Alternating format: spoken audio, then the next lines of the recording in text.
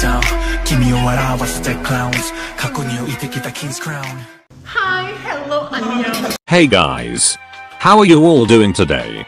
So I'm again back with my opinionated ass with an opinionated video. I hope you like this one, and if you do, don't forget to like the video and subscribe to my channel. To be honest, I actually prefer Girl Crush more than Bubblegum, so I might be a little biased. But even so, I think people who whine about how Girl Crush is starting to become more dominant than Bubblegum Pop and are asking for a return of cute concepts are getting a little hypocritical. Don't get me wrong, I love seeing and hearing Bubblegum Pop. But cute concepts have dominated more than half of K-pop for the better half of each generation, starting from Wonder Girls and Girls' Generation. Till to this day we have many girl groups who are still doing the cute concepts and are getting extremely praised for it. I realize that the sudden popularity of Teen Crush may surprise or even turn a few K-poppers salty, mainly those who got into pop mainly because of the cute concept. But to be honest with you, I just really feel that cute concepts have been done to hell and back at this point. There was honestly a period where everywhere you looked around the industry, you have found girl groups doing cutesy concepts. And it's not even like cute concept has just evaporated either, since we still have girl groups like Cherry Bullet and Weekly who are doing the cutesy concepts and are very good at it. Not to mention other groups like Stacy and Rocket Punch also take up more cute concepts than Teen Crush. So talking about Bubblegum Pop as if you don't get enough of those or as if no one is doing it is quite wrong and hypocritical, to be honest. Especially since we all know that cute concepts would never go out of K-pop. So hating on Teen Crush just cause it's more popular currently is really not justified. Before getting into the topic, I'd just like to say that we're only gonna talk about rappers for now, and also that the show is only getting started. It is still extremely early in the 4th gen to determine who would lead, who would leave and who would stay. But still, counting in the groups that we have today, I partly agree with this opinion. I feel like each and every generation always leaves its traces or footmarks in stone, as well as the upcoming gens, and honestly, you can't disagree that anyone will ever be able to fill the void of rappers like the ones mentioned if they ever leave the scene. For me at least, they wouldn't.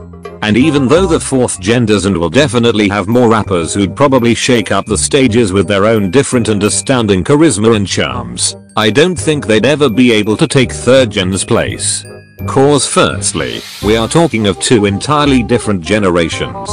If they were gonna be all the same sounding, same concept groups through and through, it wouldn't have been called a whole new generation. Secondly, each generation has its own specialities, and like I said, though it is quite early to start predicting things already, maybe we'd get some other speciality in 4th gen other than rapping. But for the time being, let's just see what happens. I feel as if this doesn't get talked about a lot, even when it is true. I've really liked ITZY ever since the start, and I'm sorry if you're a midzy and this offends you. But Yuna is not a baby.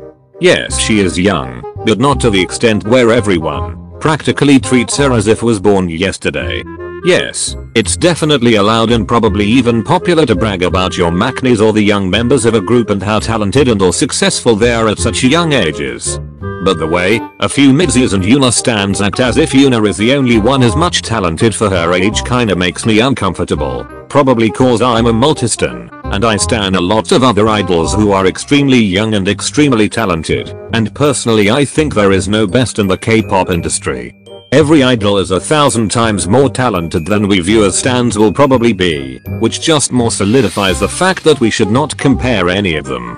But coming back to the topic, I find it really weird how you can't even compliment Yuna on any other trope other than her dancing. Even complimenting her voice or her visuals or how beautiful or chic she looks in an era of variety show or anything else seems to set some midsies and Yuna stans on edge. Cause apparently, according to some people, calling a person, even though they are young or underage, beautiful, makes you a pedophile. Now, before y'all talk about this, I do realize Yuna is one of the youngest idols active in the 4th gen of K-pop, and even though being a minor, she is immensely sexualized. Something I do not support at all, not just for Yuna but all idols collectively. It's okay to call an idol or person in general hot, pretty, beautiful, handsome etc. regardless of age, but the way some fans take it to a whole new and cringy level, making 18+ FM versus and AS disgusts me. Even more so with idols like Yuna, who are only just minors, especially if they aren't even 18 yet. But that really doesn't give anyone the right to always infantilize the girl. I remember a few times when JYP made Yuna wear crop tops and heels, which somehow made fans lose their shit over how JYP is sexualizing Yuna, which is kinda hypocritical since the only person who thinks someone would sexualize a man or woman just because they wear a crop top is the one who is sexualizing the said person. I wouldn't say the best, but yes, it is one of the best. Personally, when talking about collabs, I always find a lot of people talking about BTS, Blackpink, Monster X etc.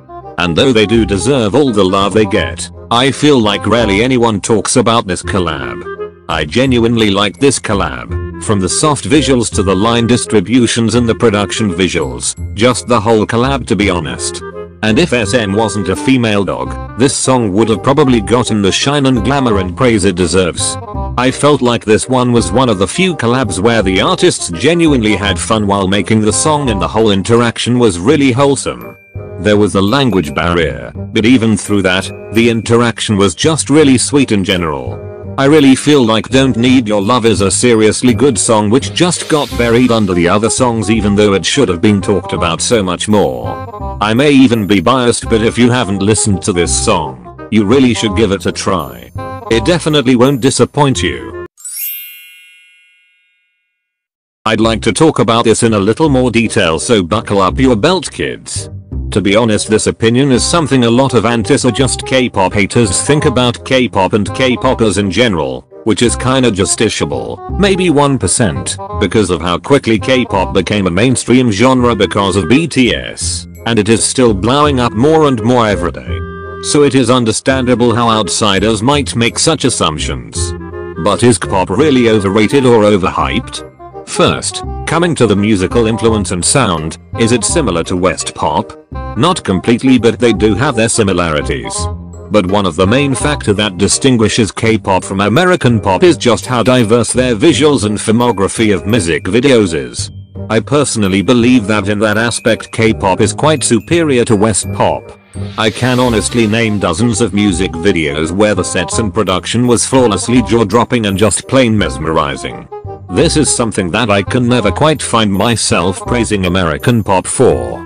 Most of the time I just grow really disappointed of how repetitive some scenes are or how much green screen is used. Granted that K-pop uses it too, but we still have music videos like the HYLT MV, Stay Gold MV and many more. I also think K-pop is quite diverse in the musical sense compared to American pop. Nowadays I can mainly see American pop artists talking about love and heartbreak most of the time. Also West pop is quite filled up with the trap genre recently. But in K-pop you can find a variety of genres as per your taste in music. There's bubblegum pop, girl crush or boy crush, hip-hop, R&B, pop, pop rock, etc. You can never find songs like those of Twice or IZ*ONE's in West pop, just like you can't find a song like WAP or One talking of LGBTQ+, world problems or important issues in K-pop since they are quite controversial to talk about in the genre. Now coming to the looks part, I think a lot of people say this without even know how an idol goes through nerve-wracking training for years on end learning about the perfect pitching, executing chorus perfectly and rapping with a smooth flow. So to be honest, we don't stand their faces, we stand them for their talent and their music.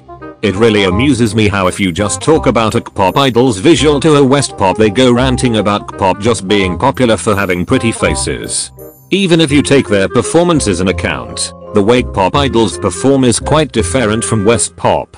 For first, they have bone-crashing choreographies 90% of the time. And let me tell you something, American pop would not be able to incorporate that.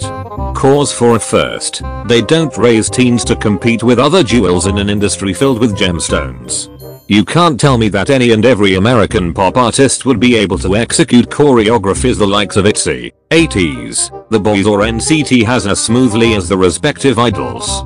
So yes, K-pop is very distinct and unique in that part. They always try to captivate the viewers with everything they have, and if not for their music, since not everyone has similar musical preferences, each group does deserve a round of applause for their hard work. So, to sum it up, I think both genre has its specialities as well as its downs. You can listen to any of them as per your want, just don't aggressively bash the other genre just cause you don't like it or listen to it. So that'd be the end of today's video. Hope you liked it, and if you did, don't forget to like and subscribe to my channel. See you in my next video, and I hope you stay just as wonderfully you till then. Bye.